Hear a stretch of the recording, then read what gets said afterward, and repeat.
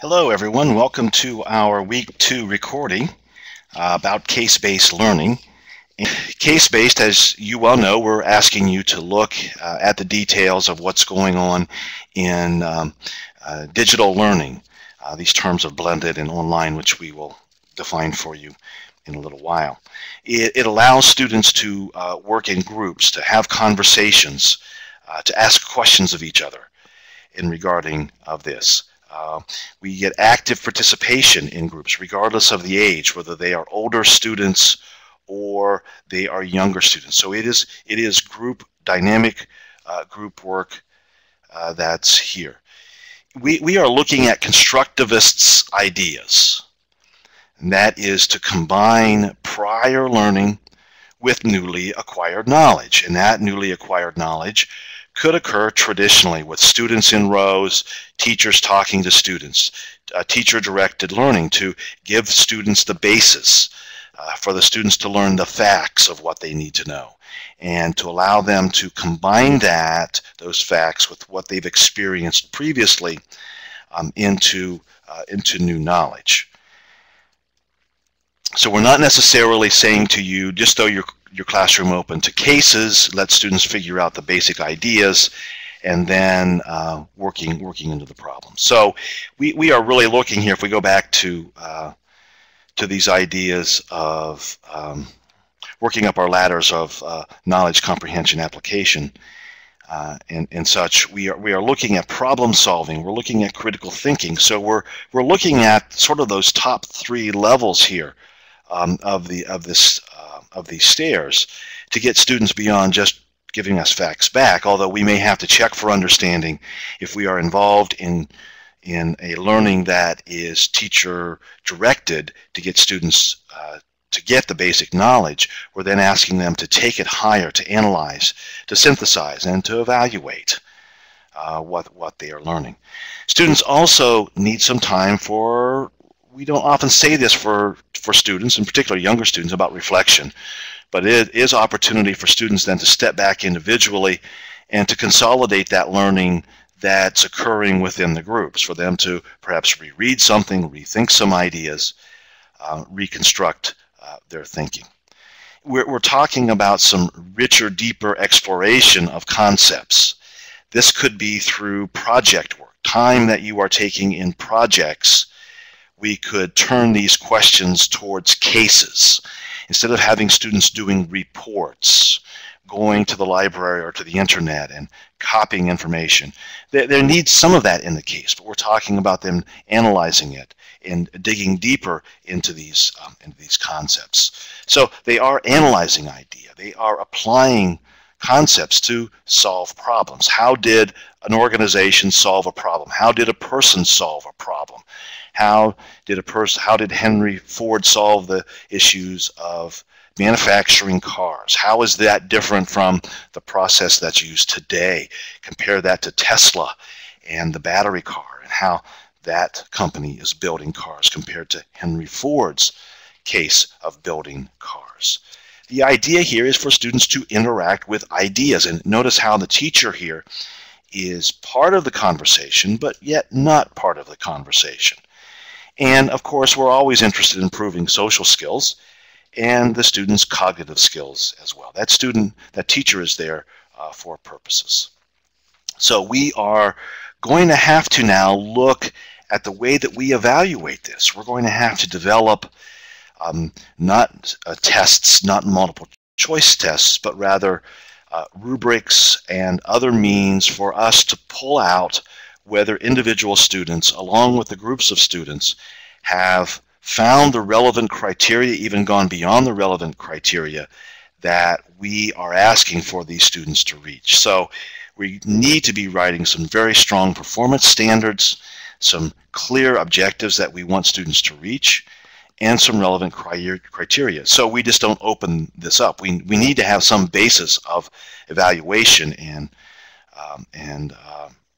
approving whether the student has learned the concepts, the ideas, the applications as we need them to. So it's much different from a traditional paper and pencil test. So in these groups, it's typically 3-4 students along with a teacher.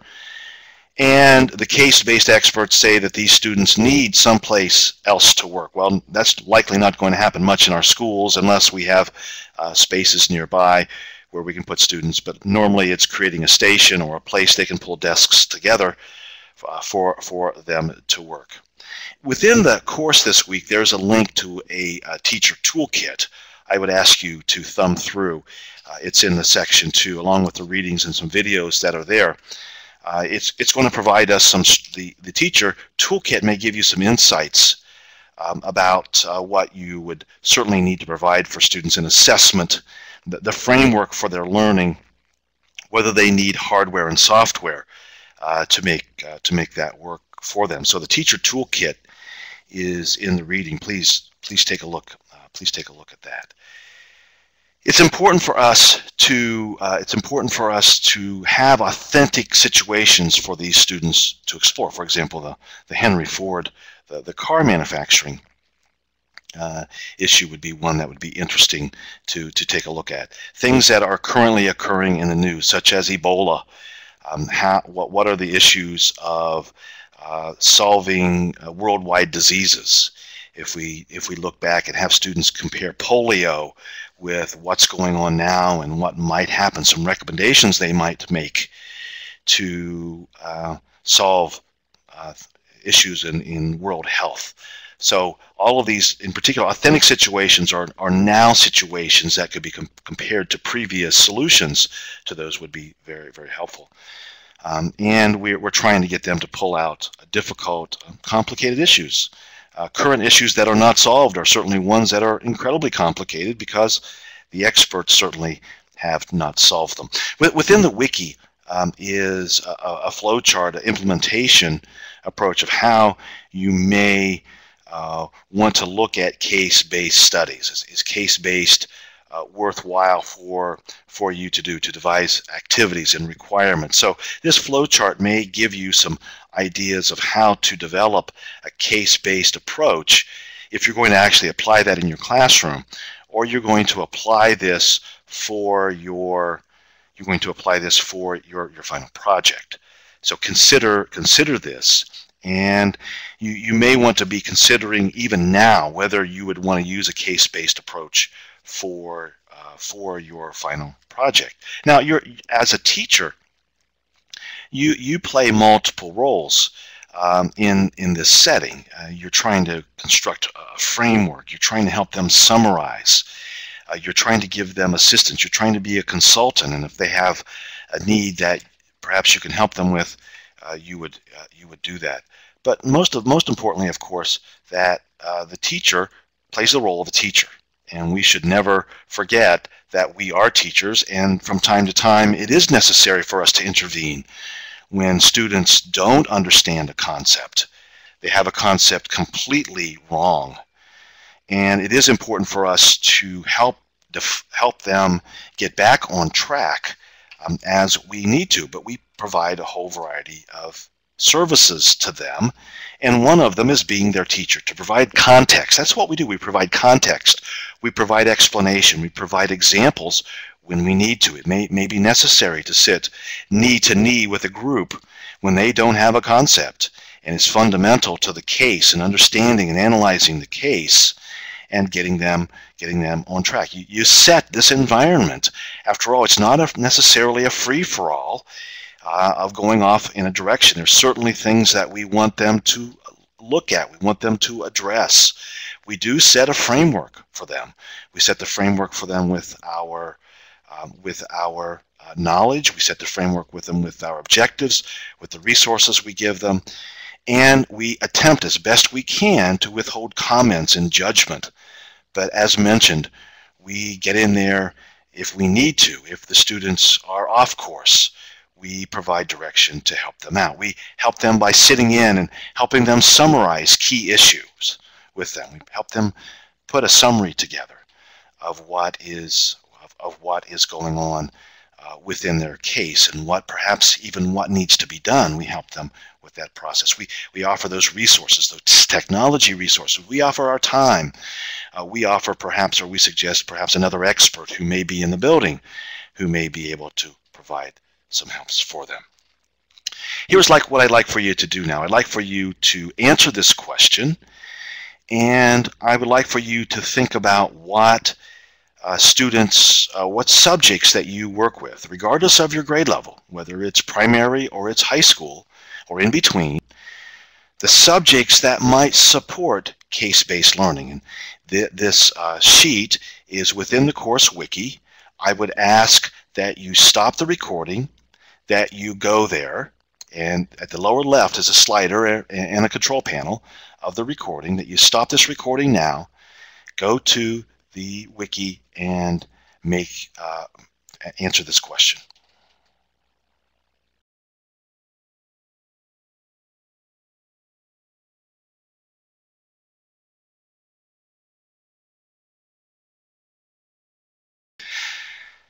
Next question, in this setting, how do you balance the role between teacher and facilitator, teacher and guide in a case-based setting?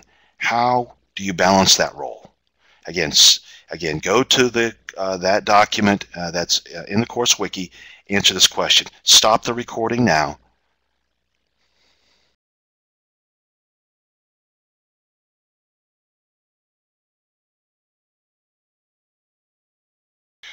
With that answered, I'd like to move on to this idea of blended and online learning to try to help you with these definitions, because they're not clear completely. The notion of these terms is my first understanding of them has emerged from the Sloan Consortium. And this is where they introduced the idea of blended learning, the word blended learning, meaning that up to about 80% of the class is online in a blended setting. Online setting is one that is about over 80% that is in the online setting.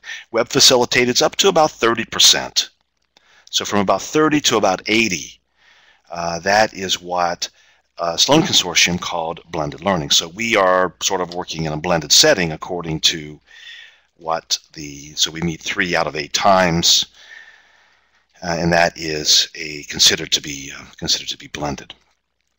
More recently, you may have been reading Horn and Staker, and Michael Horn has developed a new definition.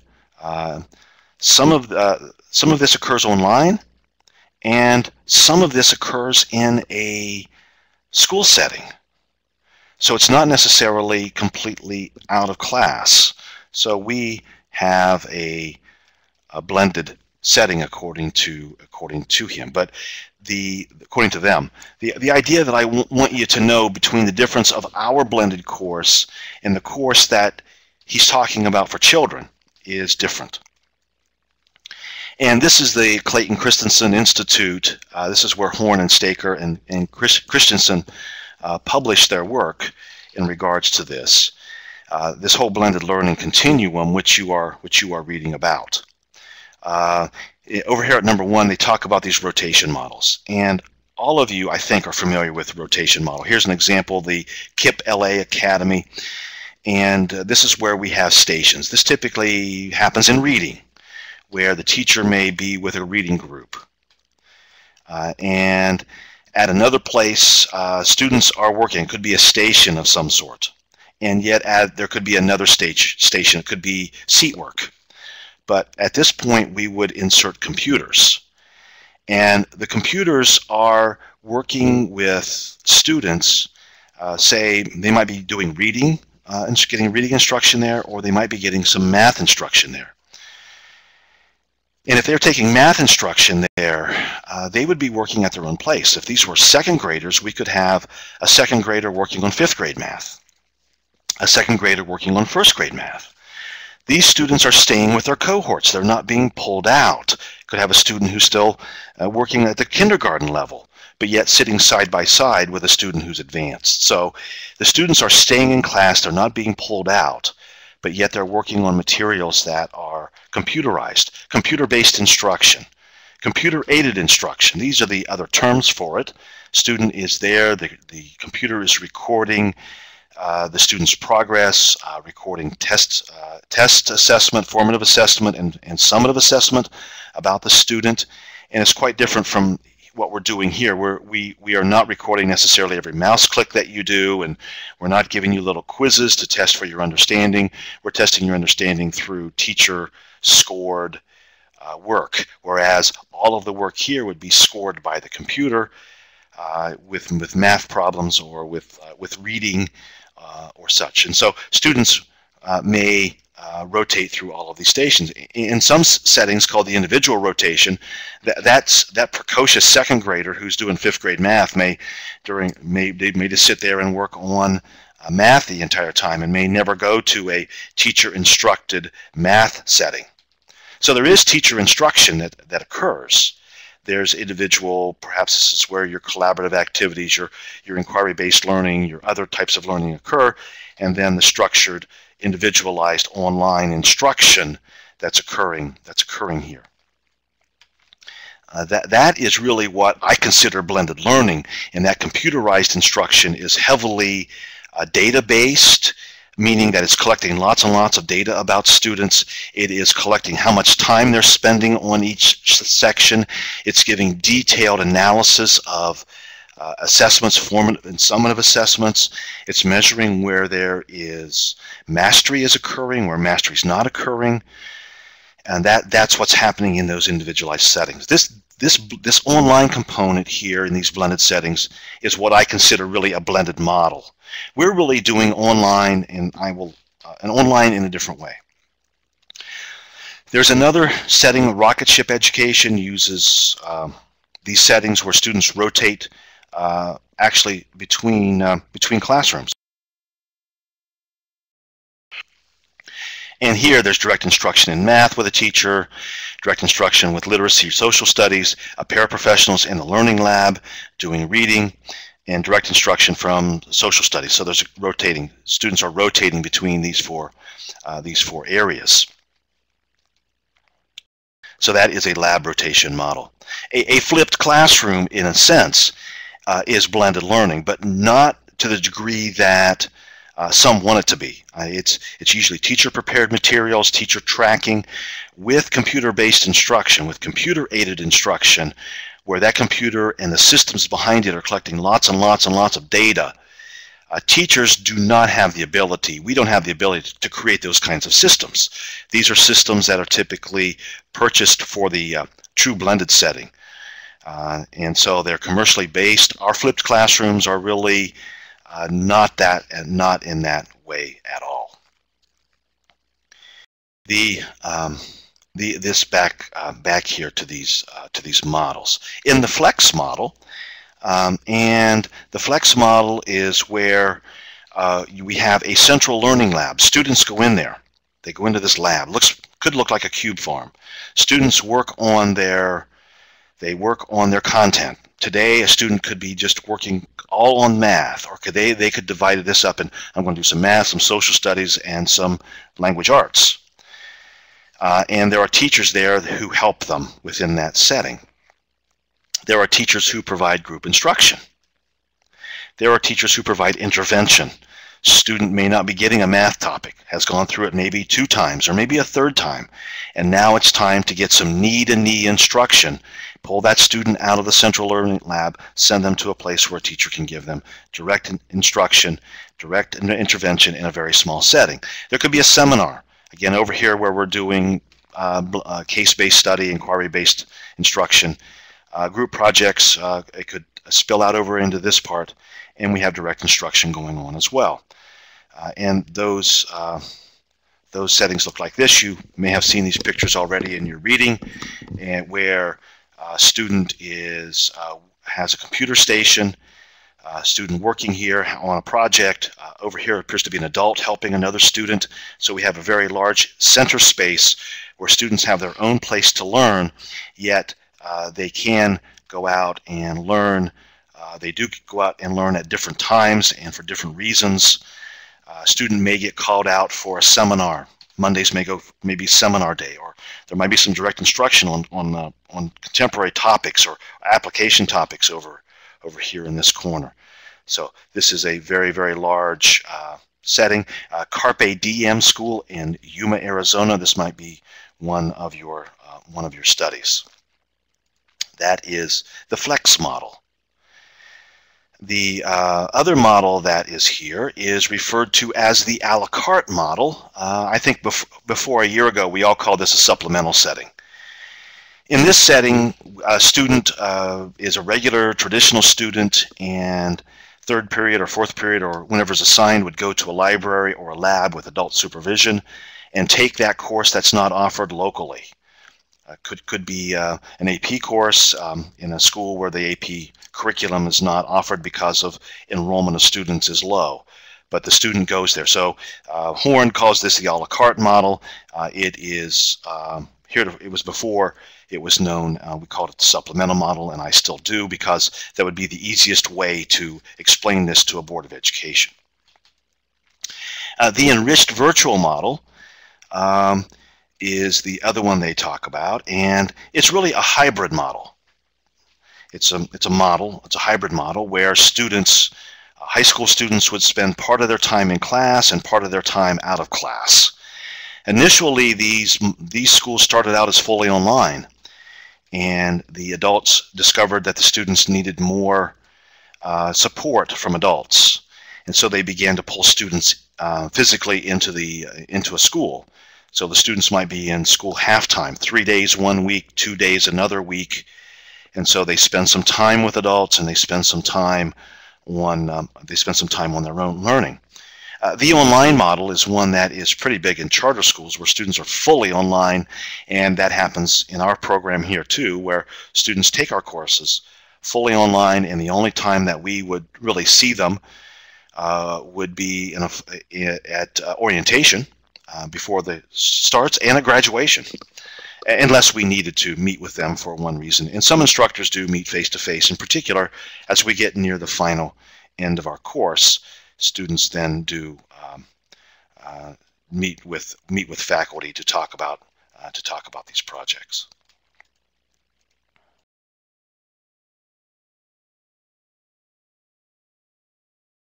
Very briefly, some online blended learning. I remember when I was a kid, 5th grade, 6th grade, 4th grade, we had these SRA reading boxes.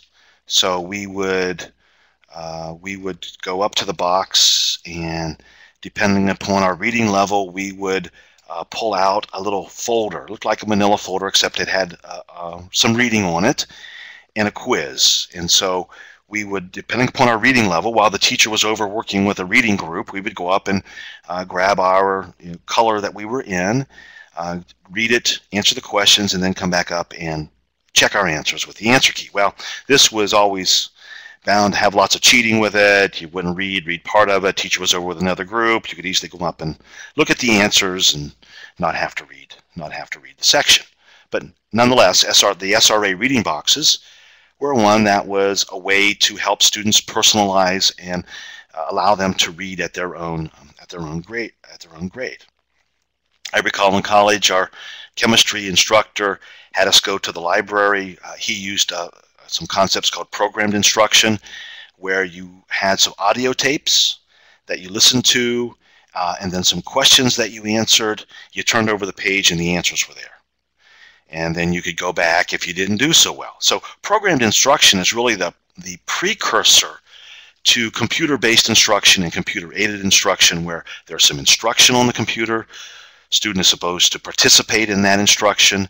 Then there are some questions to answer, and then the computer responds whether those questions are correct and incorrect. And if they are at a certain level, the student can move on to the next section. If not, student goes back and reviews and retakes the quiz again and again to the level that the teacher needs to intervene at that point. So that's programmed instruction, and it's been used for a long time. The military has used programmed instruction to train recruits. It's very, very effective, but it's not very boring. But yet we've put programmed instruction aside because it's not fun, but it is effective. In contemporary blended learning, some of you might be familiar with Read 180. Read 180 is a blended learning where there is some whole group instruction by a teacher. There is some small group instruction, followed by some instructional software and some independent reading. So we get this whole group instruction here. We get a whole group wrap up at the end, and so this is blended learning in a high school setting, a middle school setting, secondary setting. This takes about 2 class periods to go through this process, and we use it for interventions. This is blended learning. We also have Lexia. Lexia is used, my experience has been used at elementary levels, and it too is a blended learning cycle where there is some teacher-led instruction, some independent instruction, and then of course this data comes out of these instructional systems to tell the instructor where the student is, whether the student's progressing, and so the cycle continues. This is also blended learning. Blended learning has come forward in the past decade, mainly as an instructional strategy for students who are struggling. It's there at the fringes for intervention is where Lexia and Read 180 have been implemented. Our final question here is just tell us a little bit about your experience with online and blended learning as a student or teacher. So if you would stop the recording now and answer that question that's in the wiki.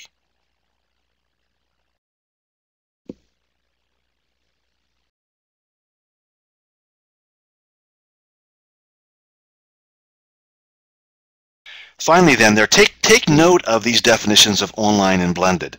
The real challenge for us is the notion of where blended learning is now. Blended learning means lots of things to lots of different people. I call our setting a hybrid setting. A setting that has highly based computerized instruction, lots of data behind it. That is what I refer to as the true blended setting, because students can advance at their own rate. They can move along at their own rate, as opposed to the curriculum that we have balanced for them. So I consider this a hybrid setting. Christensen, Horn, and Staker considered this blended learning. I think that we need to differentiate the terms further. I can't explain, I can't step up to a podium for a Board of Education and say we're doing blended learning without 10 minutes of explanation. If we can get some terms like supplemental. Well, supplemental tells me this supplements the curriculum. A student goes to a computer at some time during the day to take their additional material. That's pretty explanatory. But blended learning and then go down a whole list of what we're doing is really a challenge. And that's been my feedback to Staker and Horn about what this is. It's not clear enough yet to give to a Board of Education without lots and lots of description that takes lots and lots of time. So case-based, the cases that we're asking you to look at are in regard to online and blended learning, and I look forward to talking with you this week and working with you in this regard. Please feel free to contact me, get a hold of me as you need assistance, as you want to submit components for me to review to get some formative assessment. Thanks much for being in the course. Thanks much for being here, and we'll be talking to you very soon.